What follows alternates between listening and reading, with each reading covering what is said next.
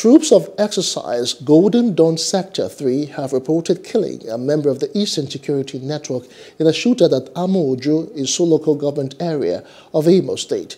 The Army spokesman, Brigadier General Amauju Isu, said the militant had attempted to kidnap a group of medical doctors and nurses.